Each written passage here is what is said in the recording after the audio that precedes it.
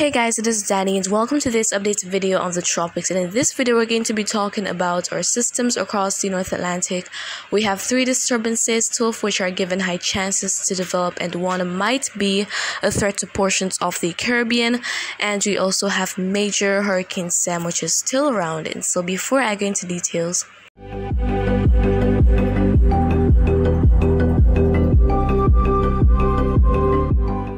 alright, so let's get start things with one of our disturbances first. So this is actually the remnants of what was Peter, and so we have them accelerating to the northeast, and there's a 50% chance that we could have regeneration of a tropical cyclone. So the chance has been stagnant at 50% for a while now, and we're going to see what eventually happens with this, but for the most part it is not expected to be a threat to land during the next couple of days. And so now let's go ahead and talk about our next disturbances. So this one here is located well to the southwest of the Cabo Verde Islands, and as you're seeing, it is given a high 80% chance to potentially develop into a tropical cyclone during the next couple of days. And so it is expected to make its way westward, and if it follows this track what we're seeing here, then it is possible that the Windward Islands will be impacted by this if it manages to become a tropical cyclone.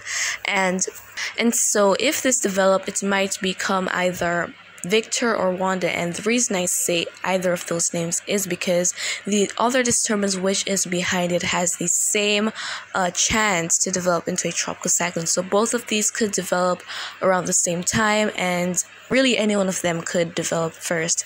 And so let's go on to that next one, and we're seeing here that, as I said, it is also given an 80% chance to potentially develop into a tropical cyclone during the next couple of days. And so this is expected to move westward but eventually start to make a west-northwestward track, and fortunately this is not going to be heading straight to the west, but it is probably going to be making its way out to sea as it emerges from the coast of Africa and into the main development region even more. And so guys, we really have to wait and see what is going to be the eventual outcome with both of these systems. But for now, if you're in the Windward Islands, you want to keep an eye on this, because there is the chance that one of these disturbances could become a tropical cyclone, probably a depression by the midweek, and if it continues accelerating westward, then it is going to be bringing some impacts. But let's hope that nothing bad happens, and we'll see what happens as time goes by. And so now let's go ahead and talk about major Hurricane Sam. So Sam is still a major hurricane at this time, and it is also a weakening system. So it peaked yesterday. So with Sam peaking with winds of 155 miles per hour and a pressure of 929 millibars, it has become the strongest storm of the season, surpassing Ida. And so with winds of 155 miles per hour, that made it a high-end category 4 hurricane. And so in terms of the pressure, it is tied with Ida for that, because the pressure for both of those major storms was 929 millibars. But in terms of wind, Sam is slightly stronger than what Ida was. And so now let's go ahead and take a look at the cone forecast for Sam. So we're seeing here that it has sustained winds of 130 miles per hour, and it is accelerating to the northwest at 8 miles per hour. So a general northwestward movement is anticipated from this, and it is going to be accelerating faster as we head into the latter part of this week. And fortunately, by Saturday, even though it is going to be major hurricane, the center is likely to pass well to the east of Bermuda, but that is just the center. If the storm is quite big, if it gets bigger at that time, then Bermuda will be affected, but not as severely as how a direct impact would have impacted the small island. So hopefully things are not going to be bad there when Sam is going to be making its way by. And in terms of what our models are forecasting in terms of the intensity, we have quite a bit that are available, and so most agree that we will have gradual weakening, but some of our models are showing that it is going to be fluctuating as a category 4 hurricane throughout most of this week here. And I think that because of the owl replacement cycle, which it is currently undergoing, along with the infiltration of some dry air, we'll go to the Saharan dust layer map very shortly. So with those factors coming into place, I don't think that this will strengthen into anything that is significant as how it was before. So let's go ahead and take a look at favorability across the basin. So first up is the wind shear map, and so we're seeing here that the different colors, they indicate the favorability of the wind shear.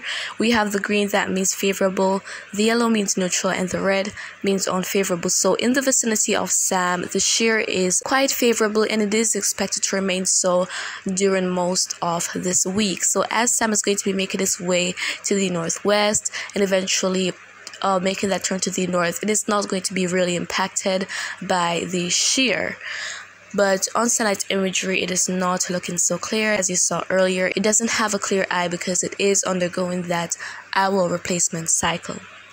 And so let's go on to the Saharan dust map. And so the different colors show how dense the Saharan dust is. So when you have the lighter yellows, that indicates that the dust isn't very dense. It's minimal amounts of dust that's in the atmosphere. But as you head to the darker orange and the red and that pink shade, that is when the dust is very dense. And very dense Saharan dust, it prevents any tropical cyclone development because it inhibits moisture, which is what our tropical cyclones need in order to develop. So without that, then we won't see much intensification of our tropical cyclones. So we're seeing here that we have some of the Saharan dust affecting Sam, so it is infiltrating the cyclone, which could be the reason we're not seeing it looking so well on satellite, especially the western side of it. That is where we're seeing that dry air infiltrating the cyclone. So as time goes by, we're going to see what happens with it. Maybe it starts to eventually get better after a while when it mixes out all that dry air. We'll see what is going to be the eventual outcome with this. And so guys, that is really it for this update video on the tropics. So again, we have our two disturbances, both in the main development region, are given high chances to potentially develop into tropical cyclones. And if we have them both acquiring tropical storm status, then they will be given the names Victor and Wanda. And which will develop first is a bit uncertain as of right now, because they're both given the same formation potential during the next 5 days as well as 48 hours. So we'll see what happens, but I would say from the Windward Islands of the Caribbean, you want to keep an eye on this because it might head to your location. And so we also have Major Hurricane Sam, which peaked yesterday as a high-end category 4 hurricane, very close to being a Cat 5, and it is now rated as the strongest hurricane of this Atlantic hurricane season. And so if you found this video to be quite informative, please give a thumbs up, and you can also share your thoughts with me in the comments or ask a question. I will try to respond as best and as soon as I can. And just remember to always be weather-wise, and of course, I will keep you updated as time goes by.